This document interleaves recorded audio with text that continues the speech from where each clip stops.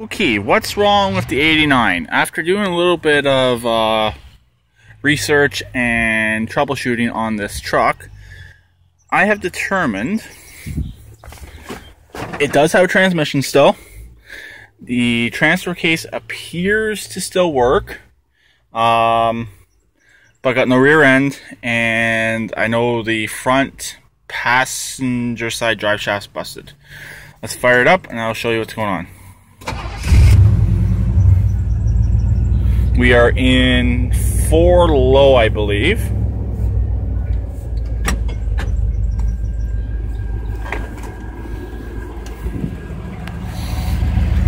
As you can see, drive shaft is spinning, but got nothing on the tires. And no, the brakes are not seized.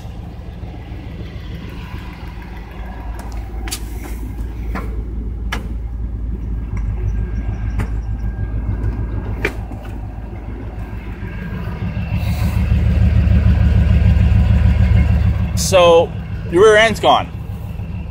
The rear end is shot, pretty much.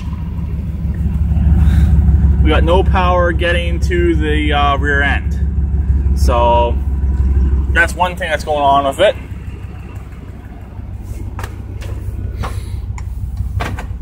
Also, listen, if you listen for a second, hear that sound it makes when you go into park.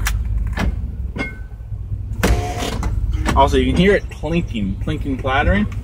So I don't know if there's something broken, or could it even be the front broken drive shaft. But we're in neutral right now. Go 4-wheel drive.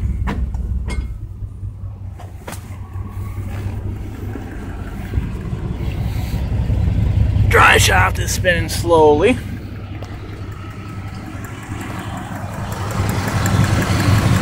Nothing right here. They're non-lockable hubs. Look at the other side. This is the broken drive shaft side. Oh, there we go. It actually is spinning on this side. So the transfer case is working, and the transmission appears to be working. So if that wheel on the other side hadn't broke, this thing would technically be able to drive. So the rear end's gone. But the transmission fluid smells burned. Also, when you go up in the park, you can hear that.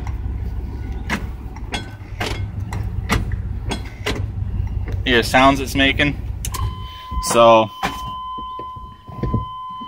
let's shift it back out. So the 4-wheel drive is still working technically. But for all the other issues, it's just not worth it to fix. So it runs, but will not drive. And the guy that helped me pull it out even said the transmission fluid smells burned. So most likely they were revving the snot out of it when they tried to steal it, or steal tires. I think what they tried to do is they tried to get out of the mud hole, and they're doing it at night. We know that. And they couldn't get out of the mud hole, and they blew out the rear end. So and they burned up the transmission. So the tranny is most likely shot, but it's still somewhat there. The rear end is definitely gone. It would need a front passenger side axle, which really is not that expensive to fix. But with all the other issues, it's just not worth it to fix. So, unfortunately, I know someone who kind of needs a vehicle. It'd be nice to try and fix this up for her, but I don't think she'd want to put back into it what it would need to fix and be road legal. Obviously, windshield, you need to put a new, probably new transmission. Hard to say. It's hard to say with the transmission. The guy came out here, helped us pull out of the mud, said the fluid smells burned. So at least the transmission, rear end, transfer case is questionable. The engine runs good. We all know that. I got all the stuff in here to put the dash back together.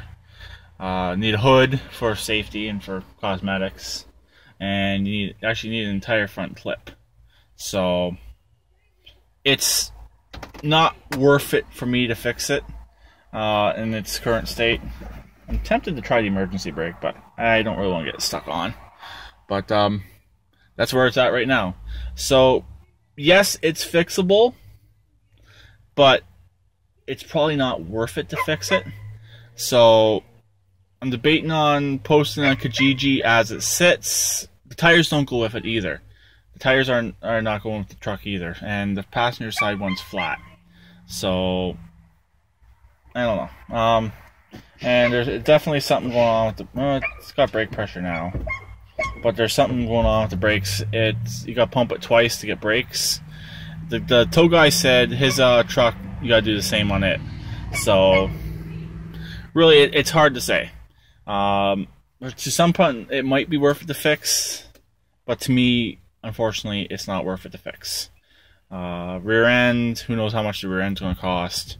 Who knows what's broken in the rear end? If the rear end even could be fixable, I don't know. Need the drive shaft at the front, which shouldn't be too much. Probably get one of the auto wreckers, but who knows what else could be broken in here? You just don't know. So that's where it's sitting right now. That's what's going on. That's what I have determined. The tranny seems to be okay. Also under load, who knows what the transmission's going to do. It's just obviously idling right now. Also with the noise that it's making.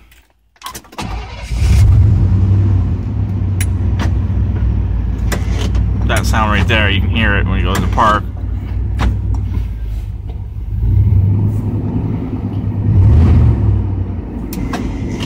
It was a lot worse before. So you can feel it does have gearing. That noise right there. So even if say we shift to neutral, let it idle right down, go reverse. Still does it.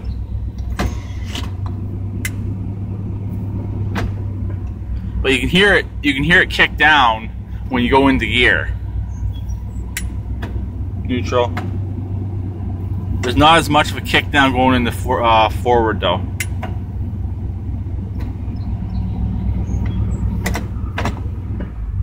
So reverse is definitely there,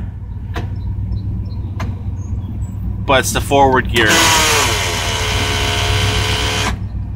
It's the forward gears that are not there, and when it kicks down to go into forward, it's just not there.